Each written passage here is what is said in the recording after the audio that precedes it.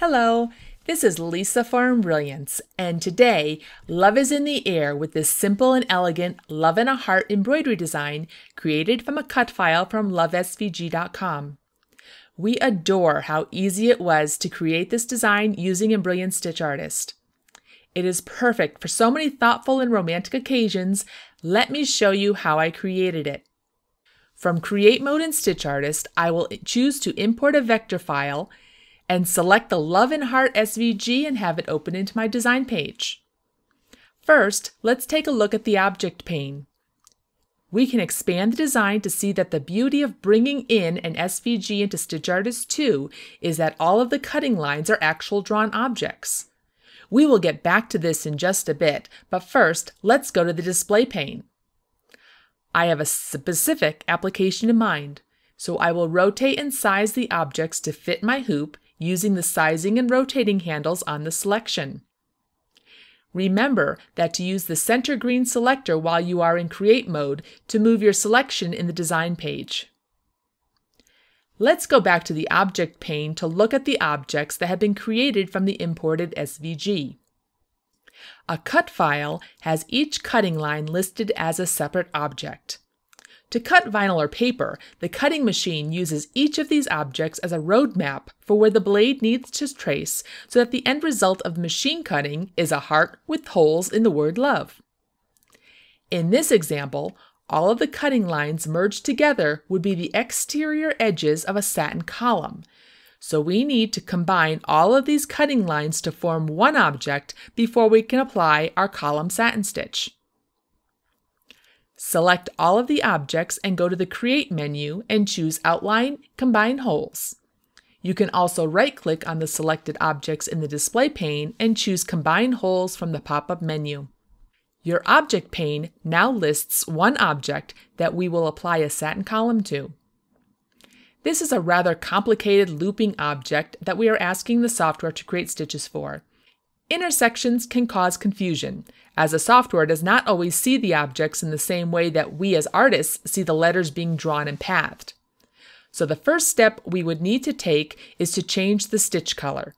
This will help us see what we are working on and what needs to be adjusted.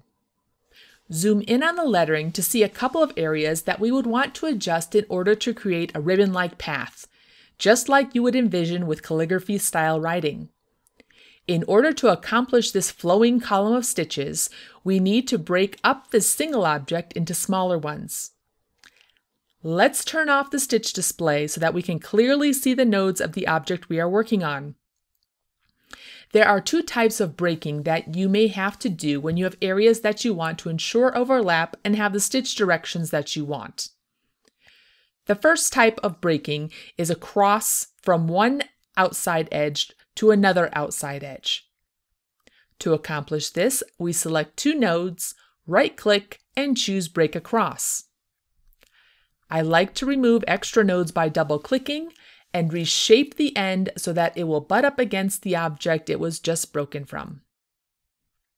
The second type of break is done between nodes of an outside edge and connect to a hole. This will eliminate the hole in the object. When you select the two nodes and right-click, choose Connect to Hole, and again, you can reshape and remove nodes.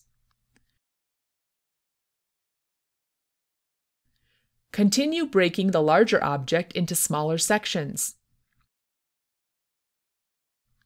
When you apply your satin column to these new and simplified objects, you may add inclinations that will direct the angle of the stitches so that they stitch exactly as you want them to.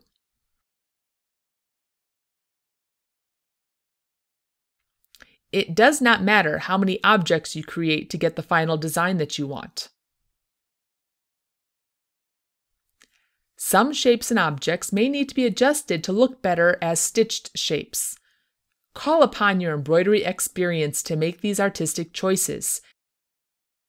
As a digitizer, you are the artist and have control over the resulting stitch file. The objects of vinyl and paper cut files may not translate exactly into embroidery stitches with one click, but you can see how easy it is to edit existing vector shapes in StitchArtist to create an embroidery design based upon a cutting file. Now that we have finished the digitizing, it's time to go back to the object pane and make sure that our stitching order makes sense. We don't want to have extra jumps going from one end of the design to the next. We also want to move the start and stop of each object so that the starting stitch of one is next to the exiting stitch of the previous. This is a connecting design and we need to make sure that it stitches that way. If the objects are touching and are the same thread color, once we adjust the stitching order and move our entry-exit points, the resulting stitch file will be one continuous design without jump stitches. And this is how you can create an embroidery design from a cut file using StitchArtist Level 2. Be sure to visit the Embrilliance YouTube channel for videos on each of our programs.